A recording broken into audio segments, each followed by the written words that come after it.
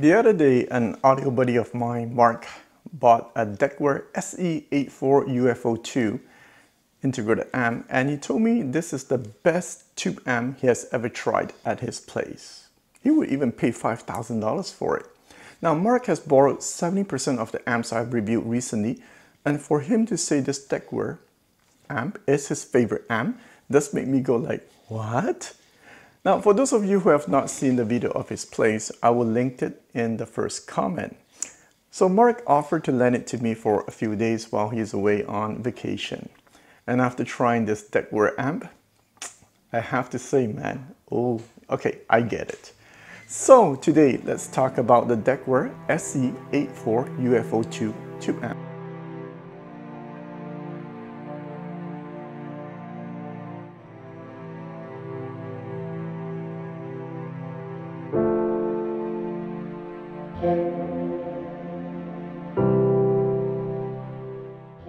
Now this is not going to be an in-depth review because I only borrowed it for a few days. I did not even try tube rolling with it, so I don't know its full potential. Now for those of you who are living under a rock and have never heard of the current hottest Decware SE84UFO2 amp, this is a Class A 2.3 watt single-ended tube integrated amp. You know what? I would love to be in that meeting where they decided on the name of this amp. UFO2? What was the logic behind it? Yes, I know UFO stands for Ultra Fidelity Output, but I can't help but think of flying saucers when I see the name. Now, why do I call this the hottest amp right now? Now, go to their website. There's an Excel file showing 700 people waiting in line. Now, this video, man, is gonna piss off a lot of people because some of you might want to buy one after watching this video, and you'll probably have to wait like 8 months before receiving yours. The amp does have a unique design, and although simple, I find it quite elegant. Little things here and there shows me that there's a lot of attention to detail. For example, the volume knob is made of wood. Or on the top of the amp, there are like patterns on the metal. The wood side finishing is really nice, and above all, if you look at the manual, you can tell whoever is running the show over there is an audiophile. Now, it might sound logical to you. Obviously, there are audiophiles working in a company that produces audiophile gear. But I'm telling you, man, I'm trying to build an amp right now, and I learned that there are engineers and there are audiophile engineers. The only thing that makes me scratch my head, okay, with this Decware amp is why put the meters on top? Like, I can't see it when I'm sitting down. So what's the point? This UFO2, I'm going to call that UFO2, retails for $1,004 USD, and it is handmade in the USA with a lifetime warranty. Now, according to their website, it can handle dip as low as 1 ohm with no loss of bass control. It is point-to-point wiring with no circuit board, and for some, point-to-point wiring means better sound and it can last longer. Now, I'll list out all the tubes it supports here on screen. Now, interestingly, it uses a non-popular power tube, 6P15P-EV. Once again, I would love to be in the room where they name this tube to understand the logic. Apparently, according to the website, you can use either EL84 or this weird tube. The benefit of using this tube is it fuels faster while the EL84 is warmer, according to them. So let's start with the negatives. Okay, there is no remote. Seriously, man, these old school engineers need to get with the times. Last I checked is 2021, and it drives me nuts that a few of these Class A single-ended tube amps I've been recently testing have no remote. I should start a movement to boycott every audiophile gear with no remote. Okay, putting joking aside, the other issue is this amp only outputs 2.3 watts. So let's talk about it. If you go back to my early videos, I've said things like, unless it is 200 watts, it sucks. Now, I have to admit that I am wrong about that. You see, when I first started my audio journey, I had entry-level gear that is maybe 50 watt to 100 watt. At one point, I went from 50 watt amps to 200 watt amps. The difference in performance was spectacular. However, what I did not consider was I went from buying $500 amps to $4,000 amps. And I thought the jump in performance is solely due to the watts, right? The power. What I should have realized instead is what is more important is the quality of watts and not just the quantity of watts. Sure, more watts can give you more bass with some speakers. My aha moment came one day while I was looking at the meters on my Macintosh MC352 power amp. Now that is a 300 watt power amp, so it's pretty powerful. And I was expecting the meter to hover around 150 watt while playing music at normal volume. I was shocked to see it using only around 1 or 2 watts. Now even with the Quad 2905 hard to drive speakers and listening at normal high volume, it only uses 20 watts on average. So the only time I see the meters maxing out on the Macintosh amp, like hitting 200-300 watt, was with the Wilson Sabrina speakers, but that was pushing the volume really loud in a very big room. Most of the time I use maybe 1 or 2 watts, and after trying maybe 80 amps and more at my place, I realized quality is more important than quantity. Now I would take this Decware 2 watt amp over a Crown Class D 1000 watt amp any day of the week. Now, of course, having both quality and quantity would be the best, but you know, it's expensive. Now, sure, there are limitations to what 2 watts can do, and most of you probably know to get the best out of this amp, you would need sensitive speakers. Having said that, I did try with a few speakers with different sensitivity with surprising results, and I'll come back to it later. Okay, so let's move on to the positives. This is a single-ended Class A tube amp. As I mentioned in my previous video, my experience with most amps like this is that they usually have a very nice linear mid-range, right? Good body in the mid-range. Overall presentation is linear. And you don't usually have fat bass. Now I mentioned in the past, I don't find Class A single-ended amp on the warm side, right? They have body in the mid, but I find them more on the lean side in the sense that there's no bump in the upper mid bass. Okay? Now this could be a problem of definition, right? Warm and body. Some people might consider body in the mids equal to warmth, but I define warmth as a bump in the upper mid bass. Next, Thomas, let me guess. This amp is excellent in the mid range, but the rest is whatever. Some of you might be thinking that.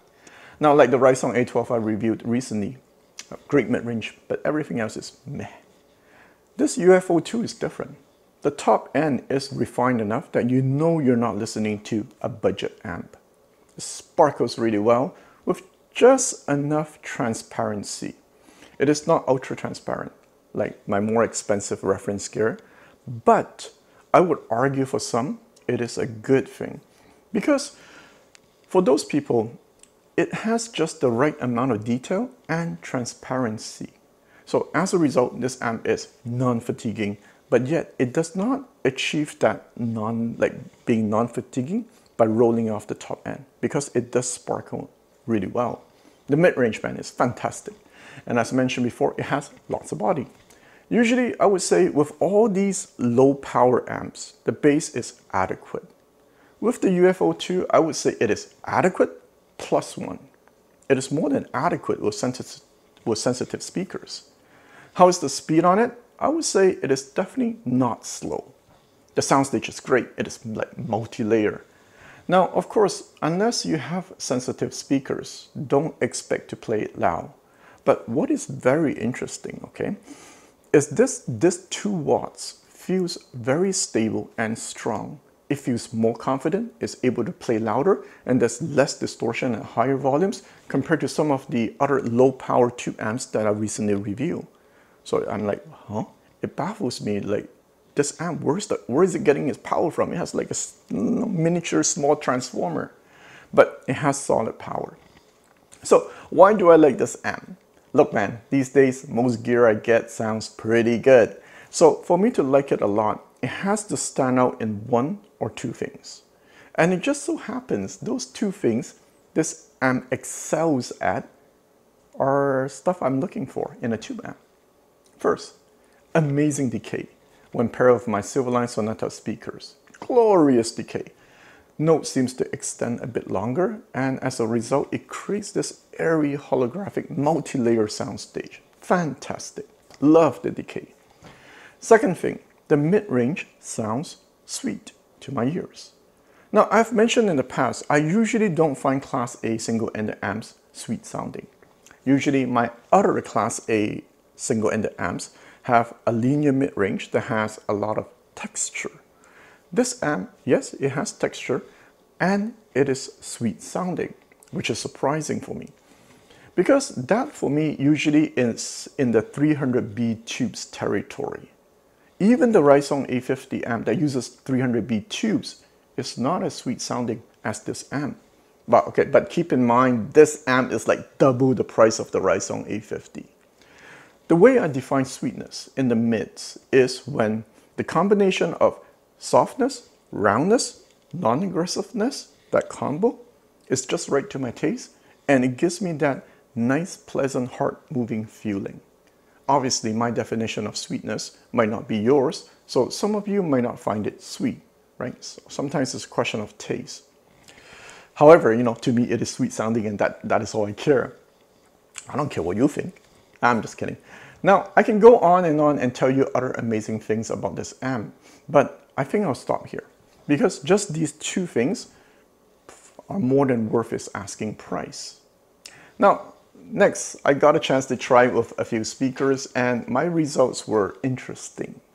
With the Spendor S3 5R2 stand mount speaker, 85 dB sensitivity, the mids were great, but it sounded a bit flat.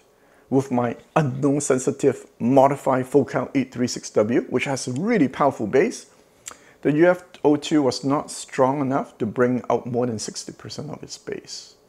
Now with my 93 dB sensitive Silverline Sonata, it sounded awesome. That was when I noticed the decay was very, very nice to die for. With the 90 dB Triangle BR03, the Decware can drive it no problem. At normal listening volume, it sounded very good. And you'll be surprised with the amount of bass you will get from it. The most interesting speaker I paired it with was my Exempler Model 3 96 dB sensitivity speaker. This speaker is not easy to work with. The problem whenever I deal with expensive gear is it usually is not easy to get it to sound good. Now, I try many different amps with this Exempler speaker, ranging from like a few $100s to a few $1,000s. And I would say the best one so far is with the Class D Bel Canto Black, and that amp I reviewed recently, but that amp is $20,000. The next best one driving these Exempler speaker, I would say is either this UFO2 or my Luxman SQ150, but that costs double of this Decware. I probably have to buy a Decware just because of these Exempler speakers. Now Decware, if you are watching this video, come on man, send me something else to review. I would even pay you for it. So, in short, when it comes to speakers, my takeaway is as long as you're listening to it at normal volumes, 89 dB sensitivity and up should be okay. Whatever speaker I tried, even if the Decware was not able to drive it with good bass or powerful bass, every single one of my speakers sounded spectacular with this nice euphonic mid-range. And for some, that's all you need, right? So let's wrap it up at this point. In this video, I omitted a lot of stuff that I wanted to talk about because of my short time with the amp. Now, I hate my audio buddy Mark for lending me this unit because whenever I get audio gear I like and I have to return it, I don't know man, it leaves a slight bitter taste in my mouth. To make something at this level for this price in the USA is quite amazing. The performance is good enough that I think even if you have high-end like $10,000 solid state amps and you want to pick up a tube amp as a second occasional amp for your speakers with decent sensitivity, this Decware is good enough for you to consider, even if you have very high-end amps. Now, I will end the video with a short video clip from Mark. Now, Mark is it's the audio buddy who lent me this amp. I have asked him to share his thoughts on the Decware UFO2. And with that, I will see you next time. Hey everyone, Mark here. Thomas asked me to put together a video with my thoughts and perspective on the Zen. I'm on a road trip out in Atlantic Canada. I'm in PEI. It's actually sunrise, having a coffee. So I'll just share a few quick points on what I love about the Zen Triode. First and foremost, what I love about it is it's a tube amp that doesn't try to be anything more than a tube amp. Is not trying to be something different or trying to be a tube amp and a solid state amp. And even though it's small, it's got big sound. In terms of playing loud with my Klipsch Forte 3 speakers, I never went past 3 o'clock or 3/4 volume because it was loud and it was amply loud. So while you know what, people are gonna look at it and think, oh my god, just a few watts, with the right speakers, high sensitive speakers, you can play this thing as loud as you want. The sound that I've gotten from the Zen is the purest, sweetest, smoothest sound, and I love it. It's just the sound that's just so engaging. The closest I've got, and this is what I told Thomas, he'd lent me a pair of monoblocks, Onyx monoblock tube amps, and that sound was great. That was a phenomenal experience. I just really loved it. It was very engaging, but the Zen amp just takes it to a new level. Haunting, beautiful voices, jazz, the horns in jazz, the trumpets, the saxophones are just incredibly sweet sounding, guitar solos, drum solos. Drum solos are incredibly detailed. This is the other thing, in terms of dynamics, the dynamics are just right. There's a lot of amplifiers that are just a bit over accentuated. They're engaging when you hear them the first few times, but they don't have the right balance. So the Zen amp just strikes this beautiful balance. The last point is it's engaging, but it's not fatiguing. So that's probably the greatest compliment. I just love listening to music, and with the Zen, I can listen for hours, and it's not fatiguing. It's just put the music on, make dinner, sit down in the listening chair, put vinyl on and or play through the DAC, just play music for hours, and it just always sounds good. I never get the sense that it's a bit edgy. The sound is just, incredibly engaging, and you don't overanalyze it. You just listen to the music and just love it. So that's my feedback. And you know what? We live in a gorgeous country out here. For those who haven't visited Atlantic Canada, get on a road trip and go visit the eastern seaboard. It's a great place to see. All right, thanks.